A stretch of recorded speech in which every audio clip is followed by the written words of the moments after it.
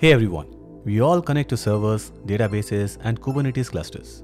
We use passwords, SSH keys, maybe a vault somewhere storing all our secrets. But here is something most engineers don't fully understand. X.509 certificates. You have probably seen the term, maybe in your browser, maybe in some config file. But what exactly are they? How do they work? X.509 certificates have been securing the internet since the 1980s. HTTPS, TLS, secure email, all built on certificates. So why aren't we using them for infrastructure access? And why did we end up with vaults full of passwords and SSH keys instead? In this video, we'll break down all of this. What X.509 certificates actually are, how vaults work, and the problem with storing static credentials that can be stolen, rotated, and leaked. And then we'll look at how Teleport solves this with a vault-free approach using short-lived certificates. This video is sponsored by Teleport. Let's get into it.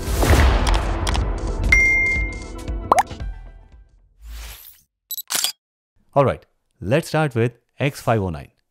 And you have probably seen this before. When you visit a website and click on that padlock icon in your browser, that's an X.509 certificate. An X.509 certificate is basically a digital ID card. It proves who you are. Think of it like a passport. Your passport has your name, your photo, and expiration date, and a stamp from a government that says, this is legit. An X.509 certificate works the same way. It contains an identity, like a domain name or a user. It has an expiration date, and it's signed by a certificate authority. Now, a certificate authority is a trusted third party, like a government issuing passports. The certificate authority or CA verifies your identity and then signs your certificate. That signature is what makes the certificate trustworthy.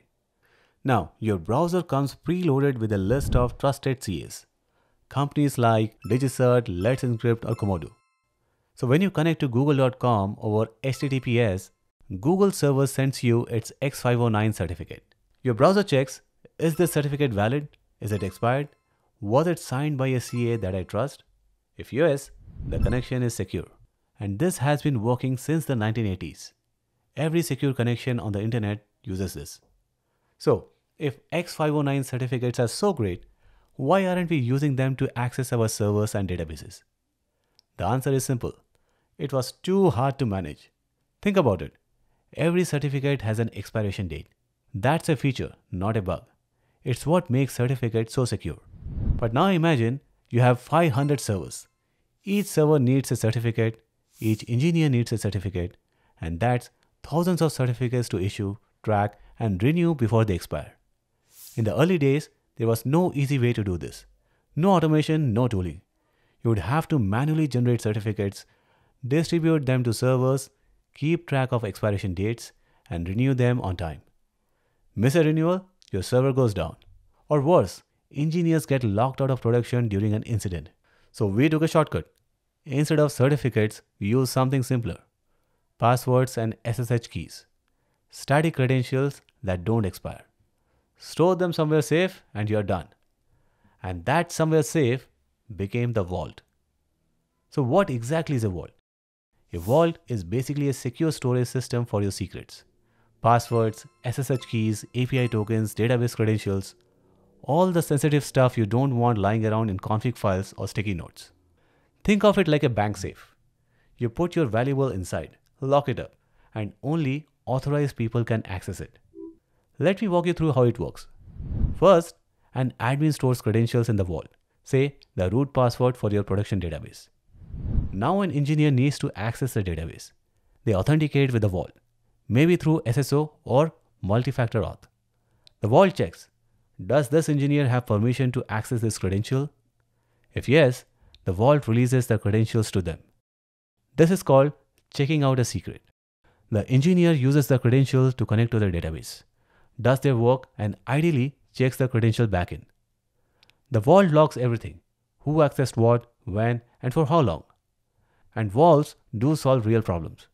They are better than storing passwords in plain text. They are better than sharing SSH keys over Slack. They centralize your secrets in one place.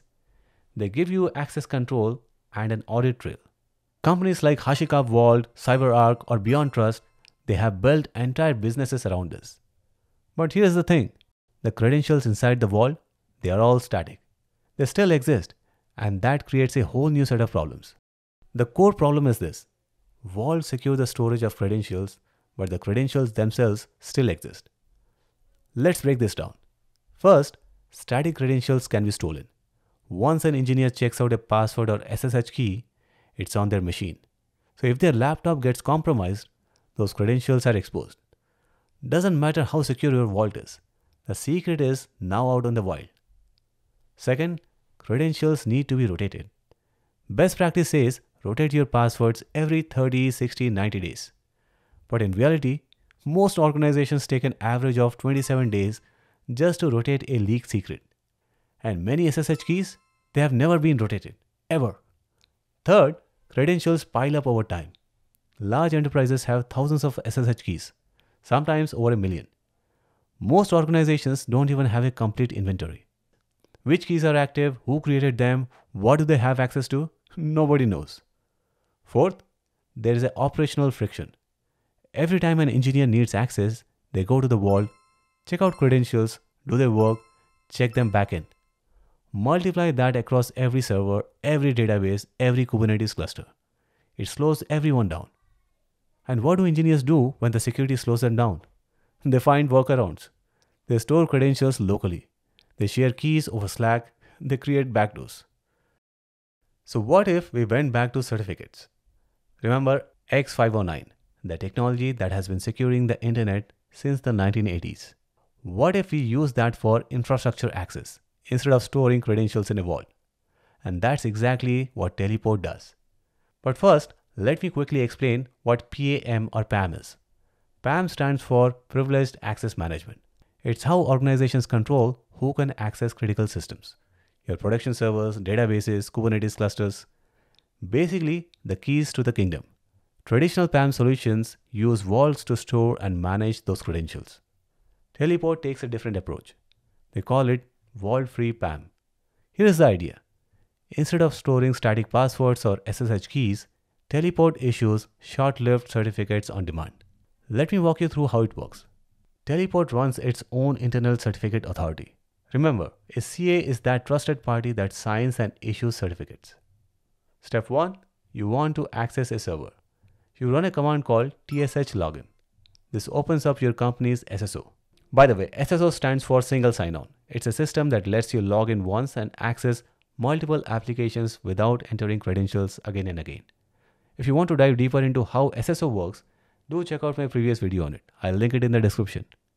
So, your SSO could be Okta, Google Workspace, GitHub, Active Directory, whatever your organization uses. Step 2. You authenticate with the SSO.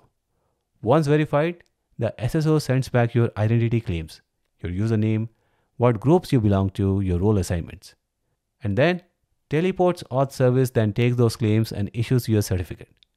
This certificate contains your identity, what resources you are allowed to access, your role metadata, the CA signature, and importantly, an expiration timestamp. Usually just a few hours. That certificate is delivered to your local machine. And here's the nice part. It works automatically with your existing tool. SSH, kubectl, PSQL, MySQL, nothing changes in your workflow. And finally, when the certificate expires, it's done. You need access again? You authenticate again and get a fresh certificate. Let me show you how simple this is in practice. First, you install the Teleport client on your machine. It's called TSH. To log in, you run TSH login followed by your Teleport proxy address. This opens your browser and takes you to your company's SSO, Okta, Google, whatever you use. You authenticate like you normally would. Once you're authenticated, that's it. Teleport issues you a certificate and stores it locally. Now to SSH into your server, you just run tsh ssh user at hostname. No passwords to copy, no credentials to check, no vault to visit. The same approach works for Kubernetes clusters, database like Postgres and MySQL, and even Windows Server. One login, one certificate, access to everything you are authorized for.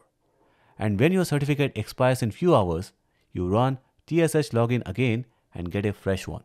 That's it. That's the entire workflow. X.509 certificates have been securing the internet since the 1980s. But for infrastructure access, we stored static credentials in vaults instead. And that created problems. Teleport flips this around. Short-lived certificates on demand, no vault, no stored secrets. Certificates expires automatically and refresh when you re-authenticate. If you want to try this out, check out Teleport's Vault-Free PAM solution. Link in the description below. Thanks for watching, and if you found this useful, hit that like button and subscribe for more content like this.